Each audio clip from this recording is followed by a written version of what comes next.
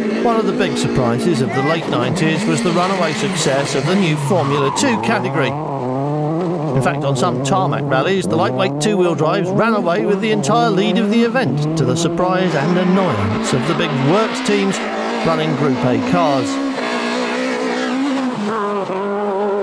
Only a few horsepower down on the supposed 300 of the bigger cars, but allowed to be a great deal lighter as well.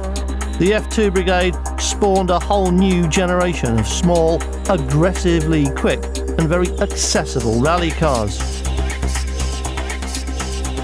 All but 300 horsepower, less than 1,000 kilos, Armin Schwartz at the wheel, and the Rally of Lebanon about to begin.